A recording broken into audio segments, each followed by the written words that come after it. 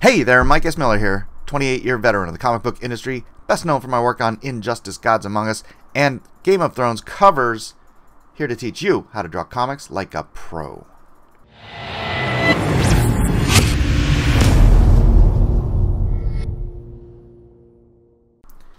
On today's astonishing episode of How to Draw Comics Like a Pro, I'm going to teach you what you need to draw comics like a pro. Well, at least like this pro. All pros use different tools. You know, some people use regular pencils, some people use blue pencils, some people use tablets and Photoshop or Procreate. I'm going to show you what I do. There's other guys out there. That's why there's so many channels out there trying to teach you how to draw, and everybody has their own techniques. I'm going to show you what I do, and I hope you like it. So, let's do it. Alright, here we go, all you would-be and wanna-be artists out there in the world. You want to be a pro, you want to draw like a professional, well, you're going to need professional tools. The first thing you're going to need is a desk. Some sort of a desk.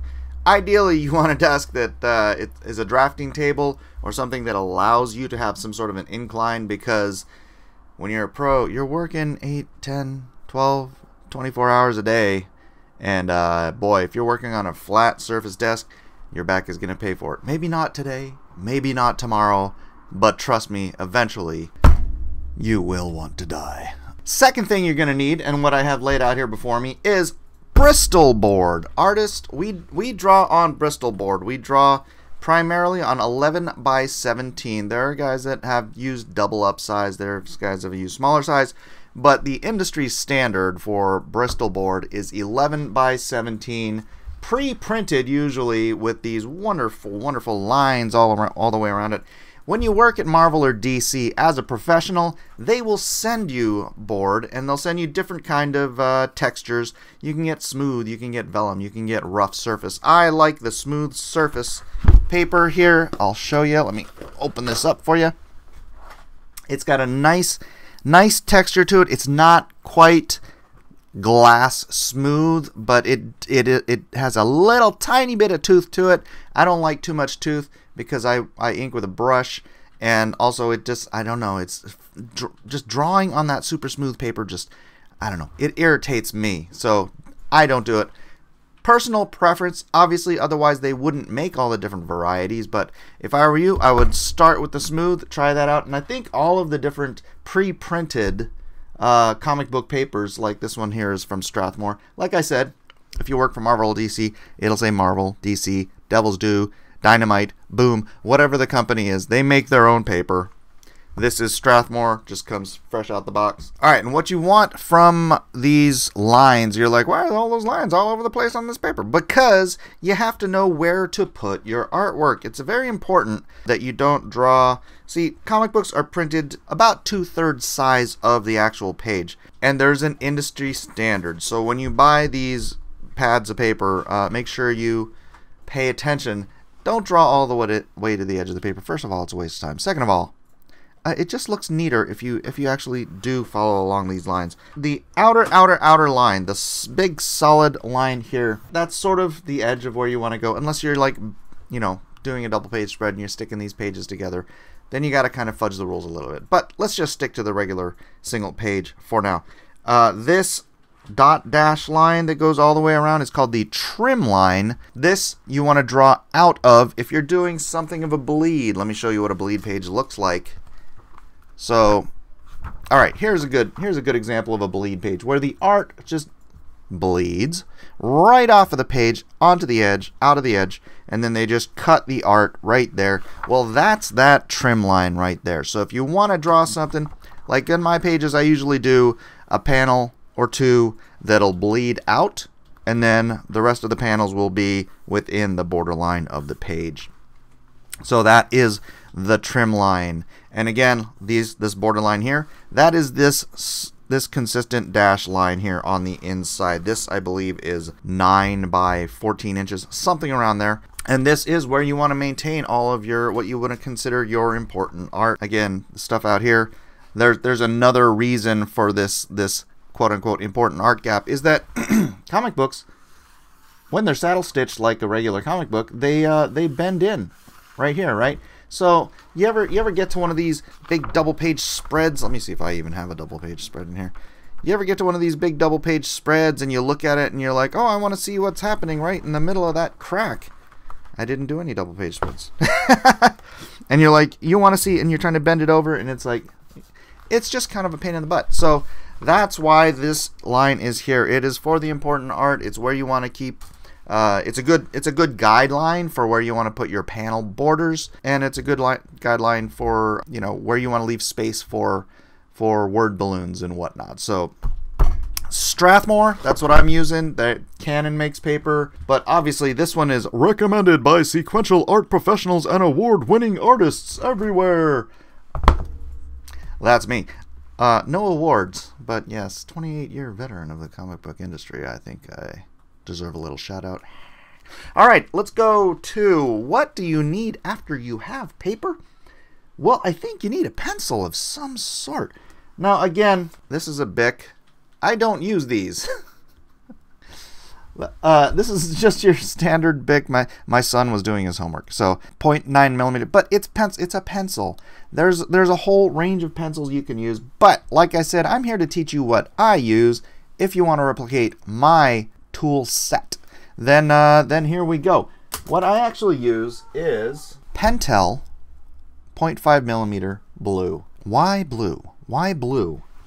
And obviously a lead holder, which I use a Graph Gear 0.5, also by Pentel, Graph Gear 500. So this is how you use these if you've never used a mechanical pencil before and you need to be treated like a child, or perhaps you are a child. Hi, I love kids.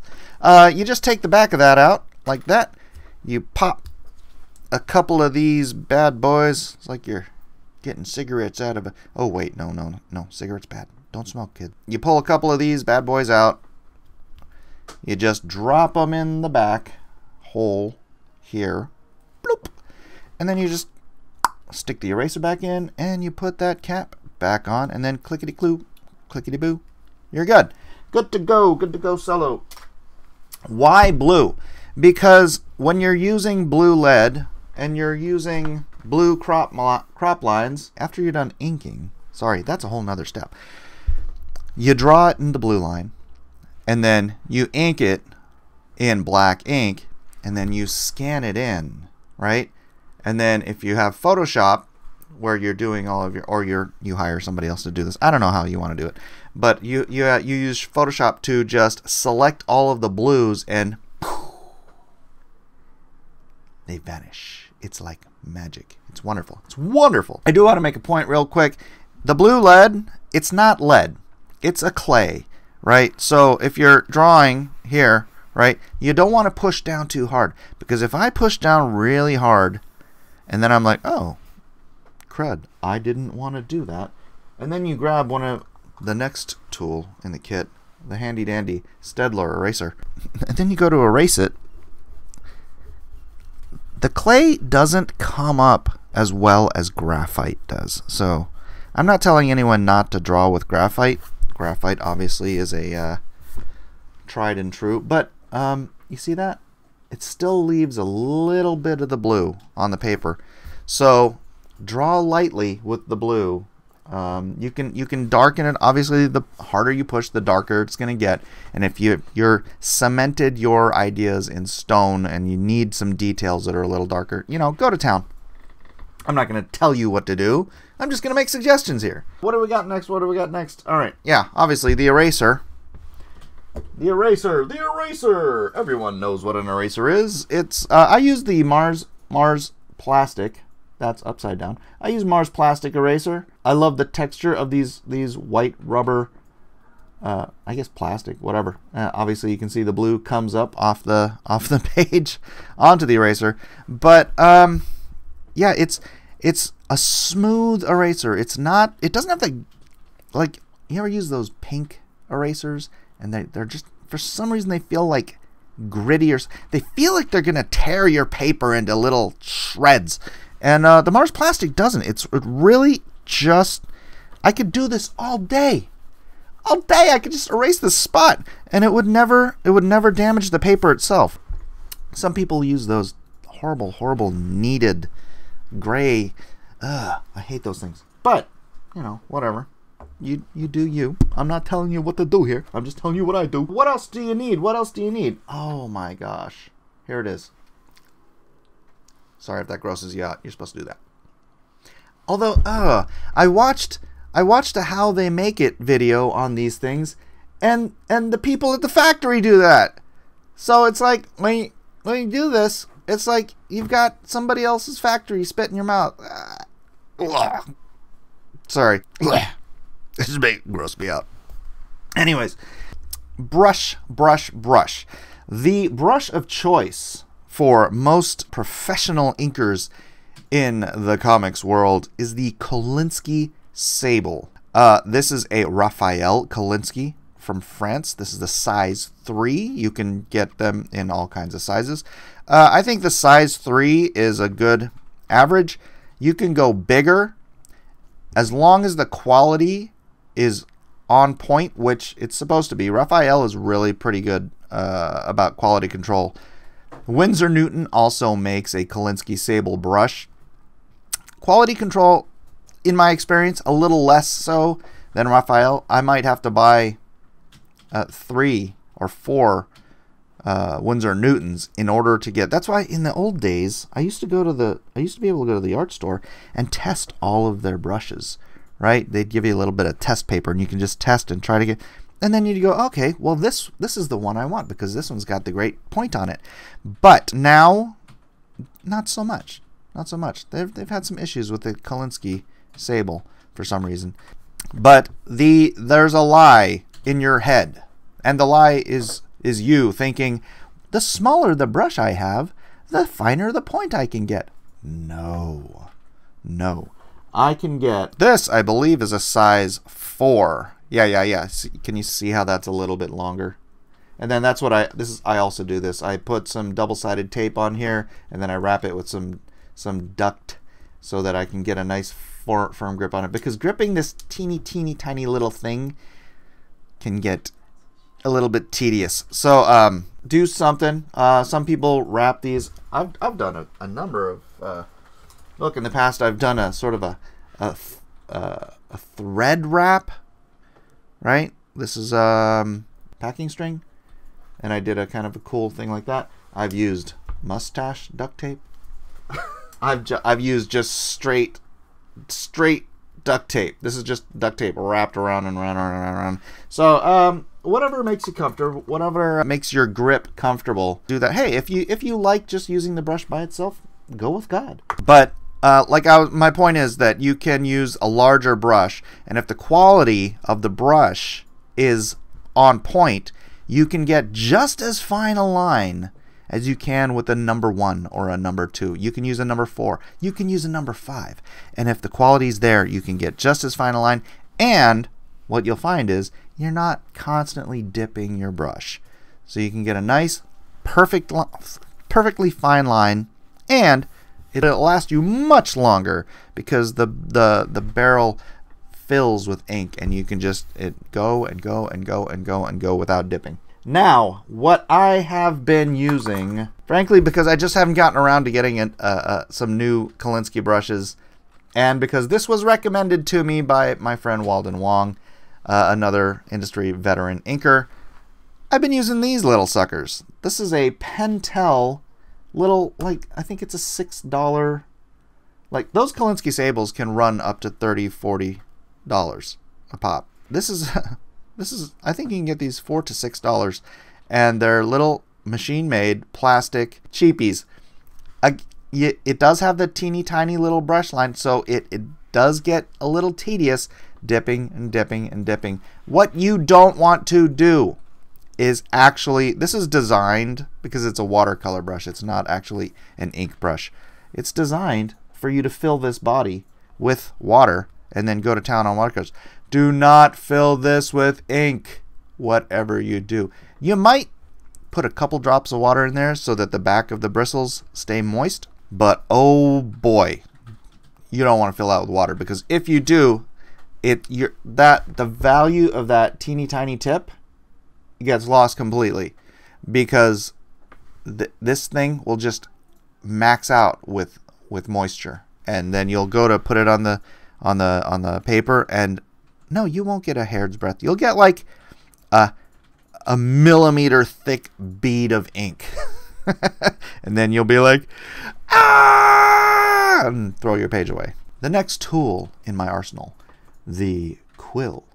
The body of this quill is actually a burnisher holder. It's a 2mm burnisher holder. I can unchuck it here and pull the nib out, and you can see here, right? This is actually designed for burnishing. If you don't know what that is, maybe I'll do another video, but if you're gonna look for one, look for a burnisher holder. And so the quill I have in here is actually, it's a Japanese quill called a Zebra Maru, otherwise known as a mapping quill. So I got these from Japan, but you can get them on Amazon, I believe. And they are tempered steel, and they're very, very rigid. So you can get very fine lines. However, because they are tempered steel and quite rigid, they don't have the flex of a non-tempered quill. The Crow Quill 102, which is an American-made quill, has a good amount of flex to it. I don't actually have, well, I do have some here, but they're all used. I have the Japanese equivalent here. It looks more like it is a shorter nib. You see that? It does not have that sort of burnt metal color. That's how you know it's not tempered. And it does have quite a bit more give to it, so you can get some nice lines there. Another quill I have been using as of late is the SL Comic pen. Again, from Japan. You might Google that and try to find it. But it's not quite as fine a line. It is quite rigid because it's a very thick metal. You can see it's bigger, broader, and it gives you a thicker but a consistent line. It doesn't have much give at all.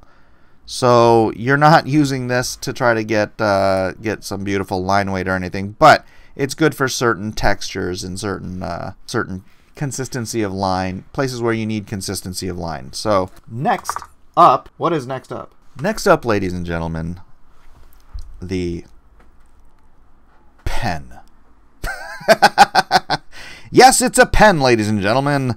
Now these are this one's a 1mm, there's a 0.3mm. These are called Copic multiliners. These are water fast, waterproof, pigment proof, which means that you can draw with these, and then if you want to use alcohol-based coloring tools like Prismacolors or Copic colors, then these pens won't bleed with this ink, which is fantastic if you're doing small illustrations or coloring stuff for whatever reason. Now, these are also very important if you want to do things like this, right? This is another necessary artistic tool if you want to have perfect circles, perfect ellipses. Ellipses. They're called ellipses. This is a 4-in-1 ellipse from Pickett, but what you do with the pens, obviously, is you place your ellipse where you want it, and then you just sort of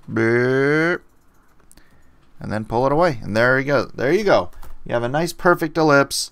Not really something you can do with a quill or a brush. So the pens, in the old days, I used to use Koh-i-Noor rapidographs, but wow, those take a lot of care and cleaning, constant cleaning. And these will save you time. These are the disposable ones.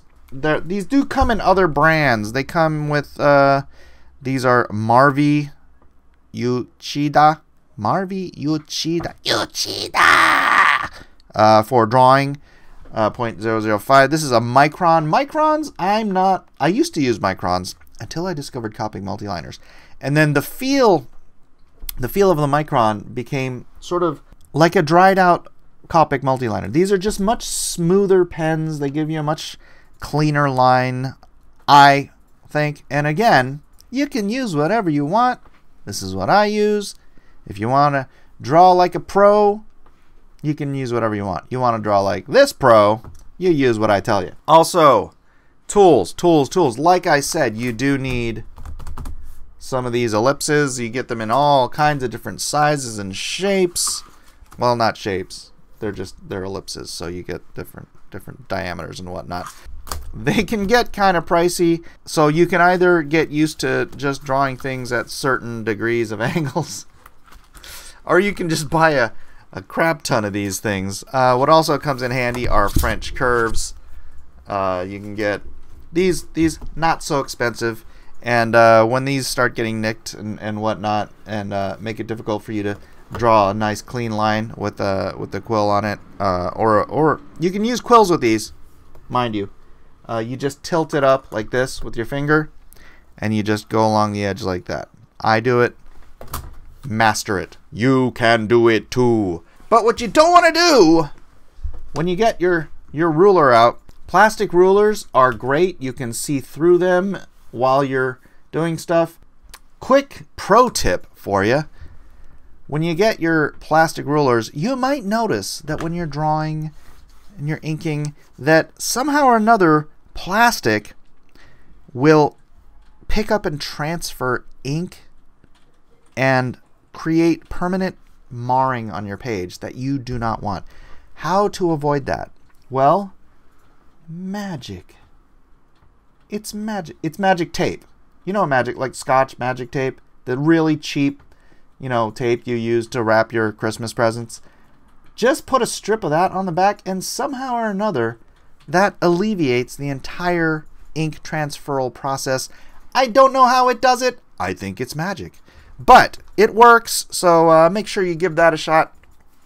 But my warning to you all, if you can avoid it, do not use a quill and a ruler like so, because plastic rulers will eventually, and I don't really give the warning too much about these, because if you get a nick or something on these, just get another one. These are pretty cheap. But on the rulers, because you use rulers so much, eventually they will get imperfections in the line, right? And so those imperfections, when you're trying to do your very best, and it's like, oh my gosh, it's the last line of my thing, and I just need a perfect line, and then you hit one of those imperfection snags, and boom, you get a splatter or a sputter, and then you just want to just no. If you can find one, and I challenge you to do this, get yourself one of these.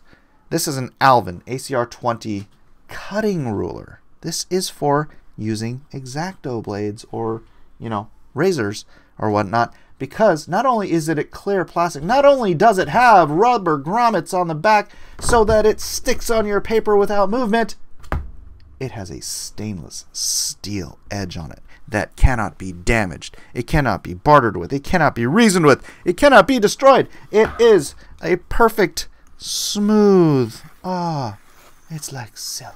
It's so beautiful. It's so beautiful.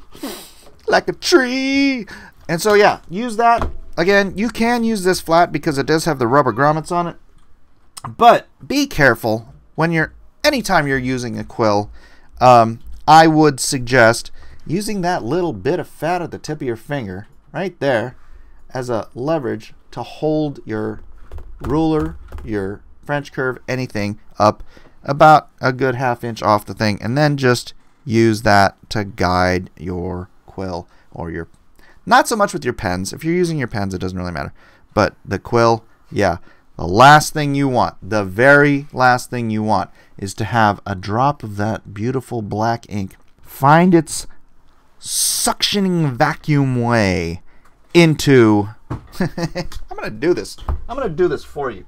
I'm just gonna show you what happens when you take a little bit of ink and a little bit of vacuum. Look at that. Look what happens.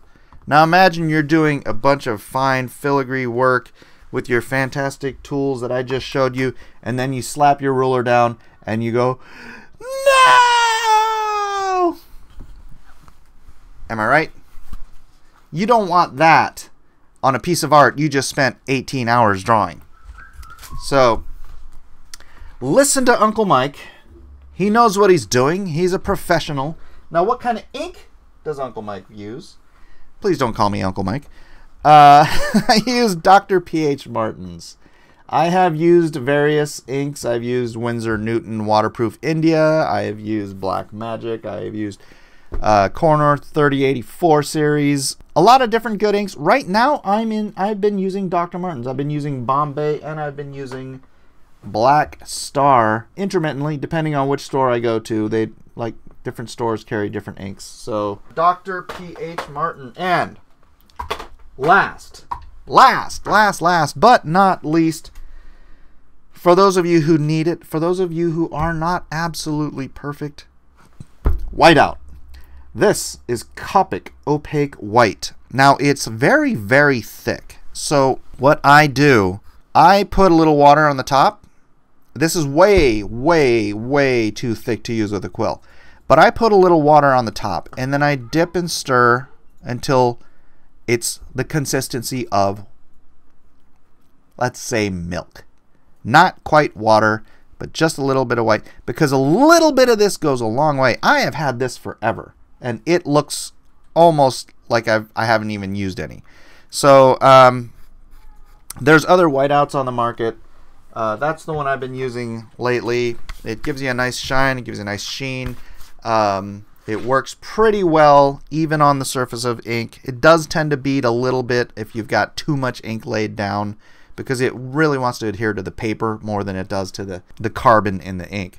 So anywho, I'm not going to teach you how to draw on this video, but I am going to teach you how to draw in upcoming videos. If you want to follow me on this little journey, then go out, get yourself some of this stuff. It's all available, I'm pretty sure, online.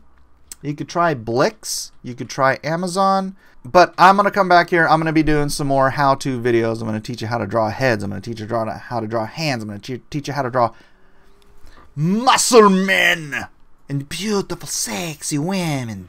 And I'm going to teach you how to draw faces and eyeballs and noses and hair and armor and weapons. And I'm going to teach you how to draw like a pro. Like, share, and subscribe. Don't forget to hit that bell for all notifications. All notifications. Because YouTube sucks at telling you when I've got a new video. As I mentioned a couple of times on the stream, I am a professional comic book artist.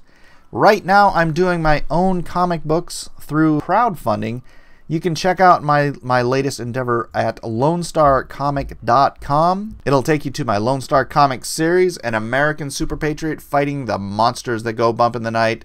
That's just a quick pitch. You can get the first comic there for free as a PDF right on the front page. So please do check that link out. It's in the description. Or, as I said, go to LoneStarComic.com. Check out my other channel, Blacklist Universe. We do a lot of live streaming there, and you can join that community and ask me questions live as I'm streaming. And until the next video, you know, I truly believe that anybody can learn to draw. It just takes a love of craft and a tenacity to keep doing it. 10,000 hours, well, for some people 10,000 hours is proficiency, but anyone can learn to draw, and that includes you. So stick around, stay with me, and we'll help you learn how to draw comics like a pro. God bless you guys. Have a great day.